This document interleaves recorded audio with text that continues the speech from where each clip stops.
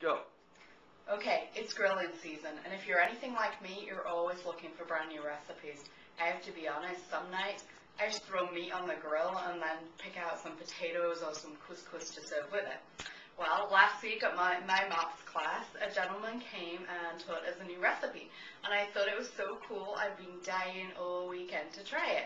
So I thought, what better idea than to try out my new recipe and have you guys watch along. Today we have a little helper with us who doesn't seem to want to get down. So this is Isaac, and he's going to help us. Not too much though, there'll be no touching the chicken.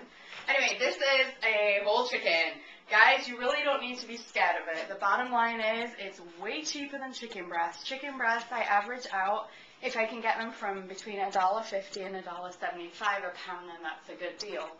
This pure, natural, untouched chicken cost me 58 cents a pound.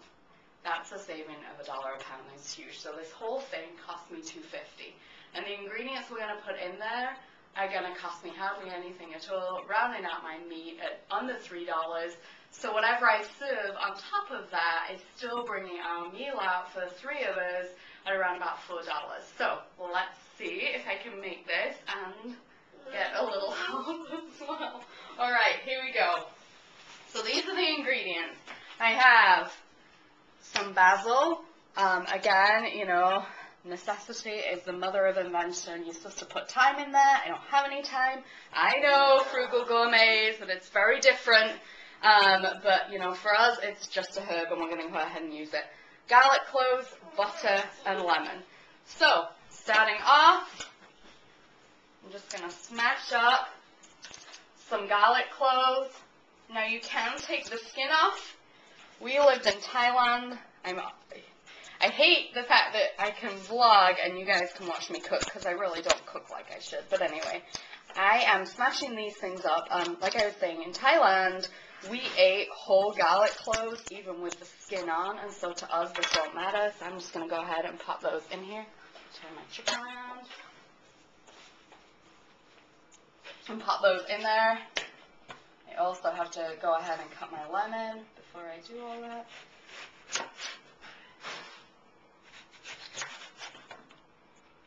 Now I've got a huge lemon here, and I really don't think it's all going to peek in there. The other thing I've got to go ahead and do is take off the butter. Apparently you stick a whole stick in there. I know, sounds like a lot to me too. Alright, here goes. Put that in there. And then pile on in there our lemons.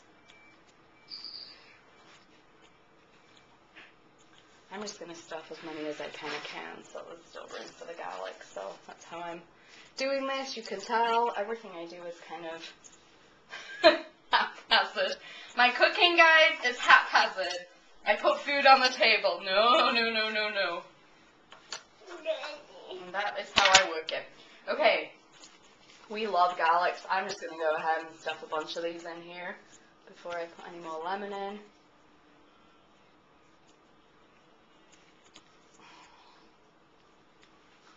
Like that. Alright guys, give me a second. Take a look at my son for a second while I wash my hands so I can open the basil. Hold on a minute. You're adorable.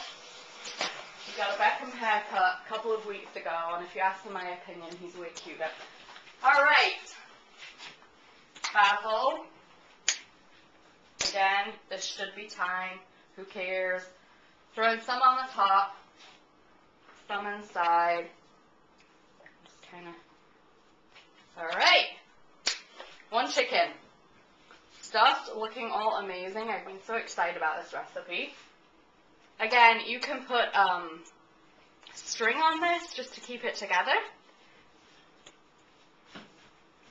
Necessity is what? Motherhood of invention. I have no string. I can't be bothered to run out. And somebody suggested that this might be a good idea. I will let you know if it was. So I'm sticking skewers through it. And then I'm just putting it. That's probably why one doesn't use skewers. Probably the reason, because it's hot on pan. But there you go. One chicken, okay? Ready to go onto the grill and ready to get cooked. And honestly, I think what I'm going to do is just squirt some lemon over the top. I do love lemon chicken. My husband's not going to be happy, Ken, but that's okay. And we're going to throw it on the grill. Doesn't that look good? I don't know. That just seems like a fun recipe. I'm probably going to make some couscous with it and get some fresh frozen green beans to go alongside as well. And I will be back once it's cooked. Put it on the grill for about an hour on medium heat. I'll be right back.